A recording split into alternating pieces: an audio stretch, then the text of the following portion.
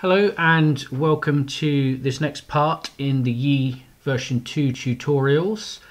In the last couple of videos we have covered setting up Yi and PHP on the Windows box.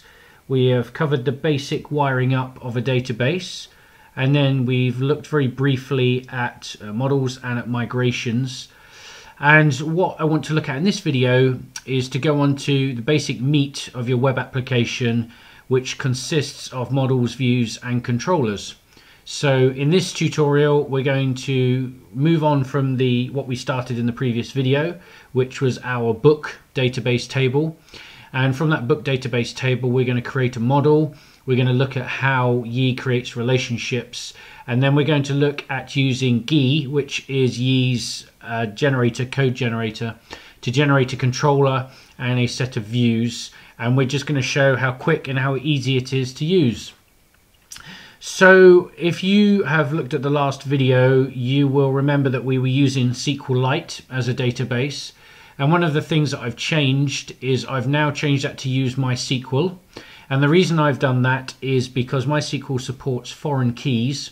And one thing that I want to demonstrate is how Yi can use the foreign key definitions in your database in order to work out relationships and create those relationships for you in code.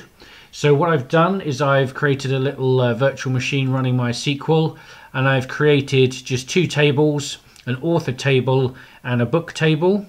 The exact contents are not too important, but if we look at the structure of author, we just have some simple fields here: first name, surname and biography.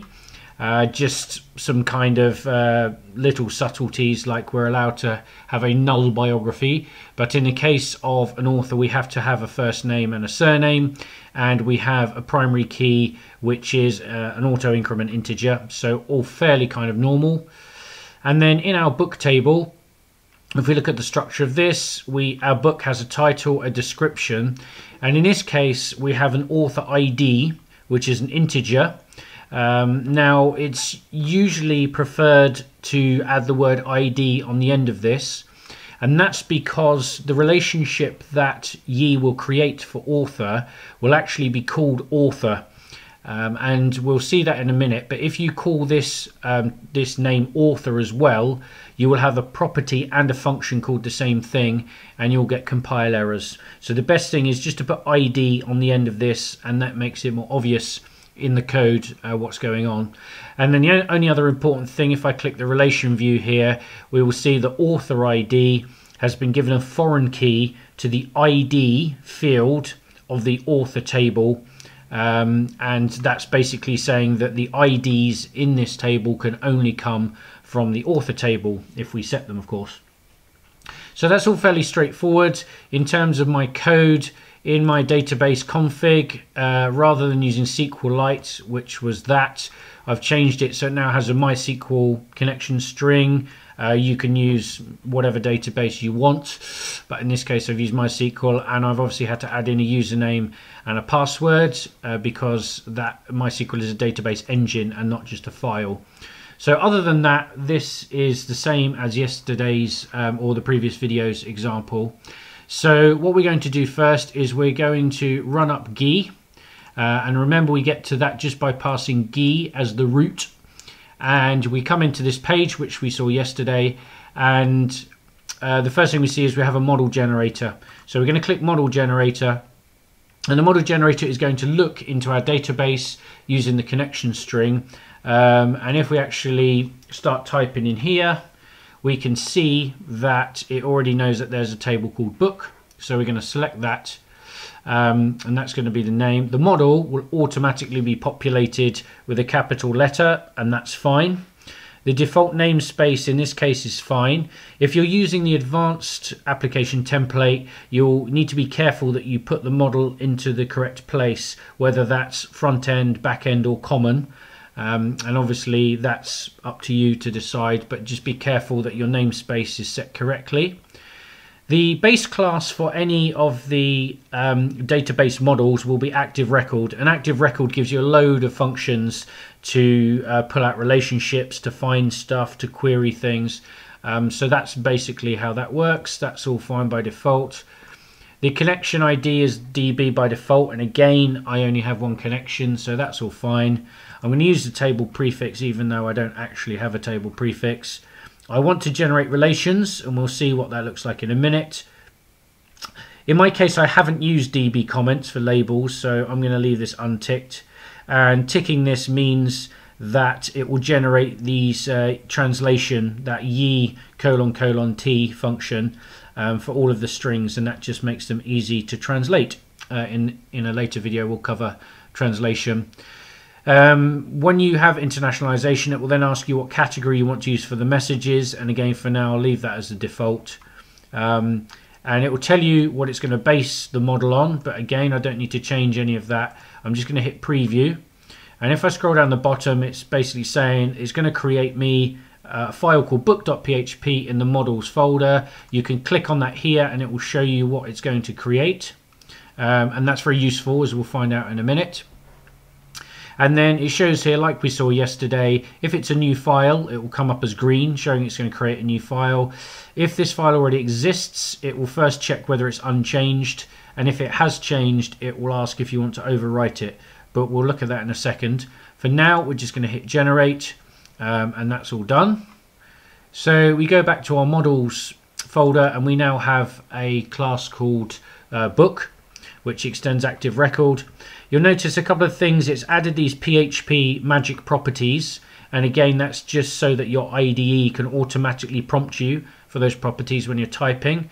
That's all kind of fine. If you add a new column to your database table, you're going to want to add that in up here, although it won't break if you don't do that.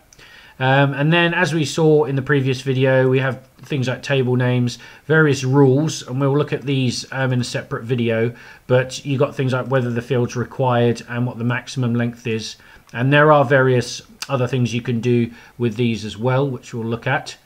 And then the default attribute labels are usually just these original column names, and it capitalizes first letters, and it changes underscores into spaces and that kind of stuff. So we'll leave those for now because we don't really need to change them.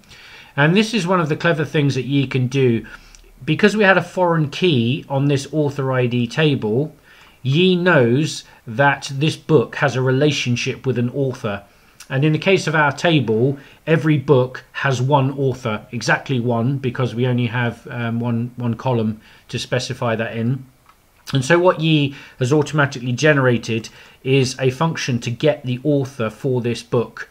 And this is really useful when you're building up queries and you're trying to display information on the front end, where you could do things like, you know, current book, arrow get author, arrow get first name, or whatever it might be. And so that's really helpful. And all it does here is it says that the ID in the author class needs to match the author ID in this class. And one thing that's worth pointing out at this stage is that that class does not exist. Ye hasn't automatically created it, so I will need to create that class at some point if I want to use this this function. Clearly, if I try and run this and that class doesn't exist, I'm going to get an error. So ye hasn't automatically generated the author class. If I want to do it, I could go back into the model generator and do the same thing. But for now, I'm just going to leave that as is. So clearly one of the things we're going to need to do in our model, if we need to, is add any additional rules in here. We're then going to need to make sure that the display labels are correct. We might need to add various other relationships. We can add things like find by ID, find by title, find by description. We could add all of those kind of functions in there, and we'll look at that later on in another video, but there's a whole load of active record functions in order to do that, so that's all fairly straightforward. But with no work, I have ye has generated me a class which is now completely usable for what I want to do next. So that's all nice and easy. So now what we're going to look at is how to actually consume this model, how to use it on our website. And again, ye does so much work for us. If we go back now to the CRUD generator, CRUD stands for create, retrieve, update and delete, which are the 4 actions. Oh, it says it there anyway. 4 actions that we might carry out on our model. If you don't want to use some of these, you might want to create it and never delete it. That's fine, we can do that later. We just have to delete those actions from the controller. But what this generator will build us is a controller class and then a set of views for each of those 4 things. And in fact, it actually creates 5 views, because reading one class or reading several classes are 2 different pages. So we'll see that in a minute. So the first thing we need to do is specify what class we're going to use as our model, and we need to use the namespace for this, otherwise it won't find it. Search model, we're not going to use one of those today, but you have the ability to create a whole class for doing advanced searching, but we're not going to be doing that today. We'll forget about that. So in controller class, we're going to specify again a full namespace to the controller that we want to use, and the convention would say that you use the name of the model class and the word controller, but obviously that's up to you what you want to call it. And again, in the view path, it says here will default to views slash in this case book slash view name 1, view name 2, view name 3, and that's fine for us. If you want to change that, you can change it.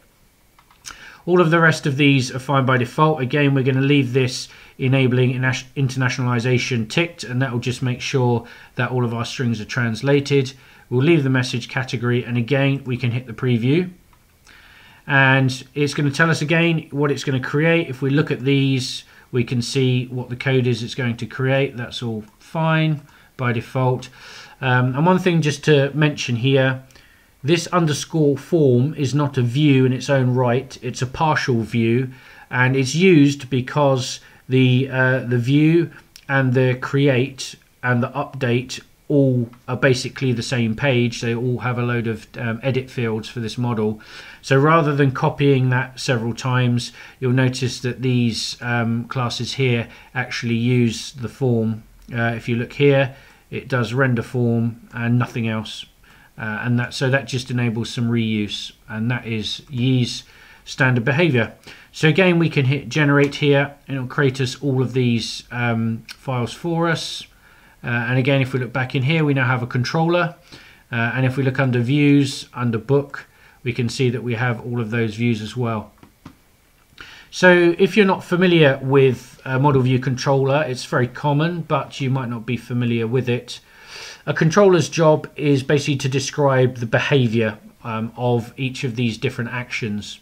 So the general idea is when you call an action on a controller, for instance action index, the controller will do some work. It will load one or more models of a certain type, in this case book, and then it will return a certain view, in this case index. And you can see there's obviously some commonality using the words here, just makes it easier to follow what's going on, but it's up to you what you want to do. In the case of this, it's up to you what view you want to return, and up to you what model or models that you want to load. So we have an index, we have a view, we have create, we have update, we have delete, and we have a find, which is used by some of these other functions up here. And these do fairly standard kinds of things. If you want to delete something by an ID, it finds the model and then it calls delete on that model and then redirects back to the index. Again, update, finds the model, it uses model.load and it automatically loads all the data from the view, and then it saves the model, and if that works it returns the same model, otherwise it goes back and there will be errors displayed. So fairly kind of standard stuff. We also have this behaviors function allows us to perform certain restrictions on certain actions. So in this case it says that delete can only happen on a post. You can't delete something on a get, and that's just a bit of a safety measure. There's a whole load of things we can do in behaviors, but for now we'll leave the defaults. And in terms of the views, if we look at a view, what we've got here is a mixture of HTML, as it would be in most views in most frameworks, and then various HTML helper functions which generate certain things like anchors, or in this case we've got a detail view which is actually a widget, a Yee widget. Some of these others we'll find that's using the form. If you look in the form, you see it's using a field, it's using a text input, it's using the translation mechanism. So a whole load of stuff that you can kind of play around with, and that's all kind of done now. So the only thing that's left for us to do is to actually say, well, what does this stuff actually look like by default? So if I copy an existing one of my menu items, this is my main layout, and that's under views layouts called main.php. And if I add a menu item called books, I'm going to go to the book controller. So I just put the word book in there, and then I'm going to do index, which is the top level page, and save all of that. And if I now go back to my application, refresh that, you'll see I now have my books menu item up here. So by default, this is the index page. It's all fairly technical looking, so sometimes you might want to spend some time tidying this up and making it look nicer, but it does all work by default. I can create a book, and it gives me some fields that I can fill in,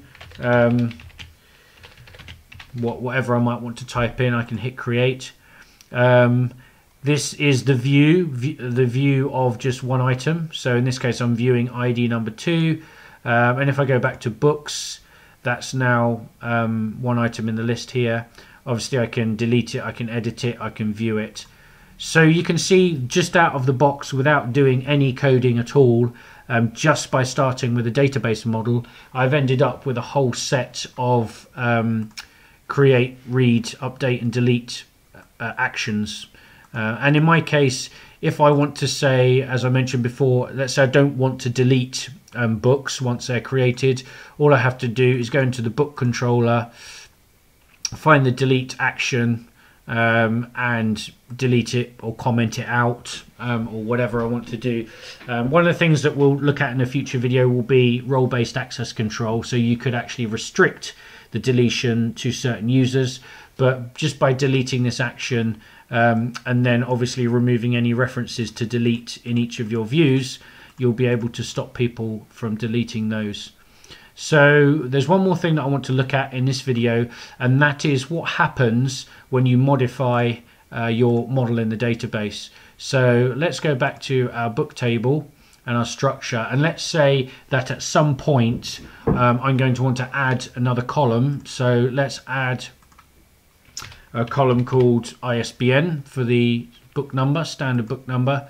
Without getting into details, I'm just going to say it's a text field 32 digits long, and I am going to allow nulls just for argument's sake.